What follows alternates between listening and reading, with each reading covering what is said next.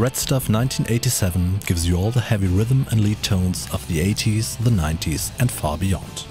It features a rhythm and a lead channel that has a 3-band EQ with semi-parametric mids. The Q button works as a filter that can generate subtle static wah sound and gives you different tonal characters. You can also choose between 6 different gain structures from A to F.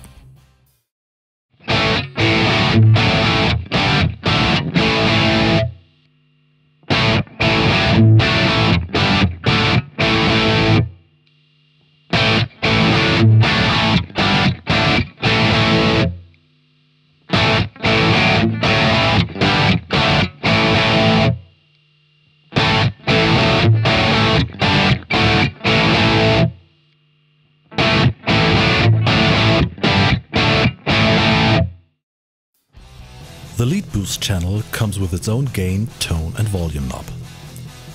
A very special feature is the effect loop, which is only active when you press the lead button.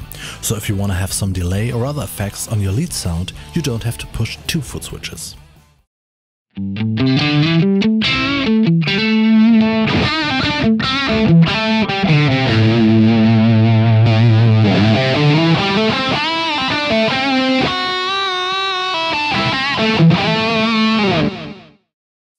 The pedal also features a more button for an extra bass boost and a level button to adjust the effects loop. The 1987 runs with 18 volts, which can easily be achieved by using voltage double cables in 2 9-volt outputs on your power brick.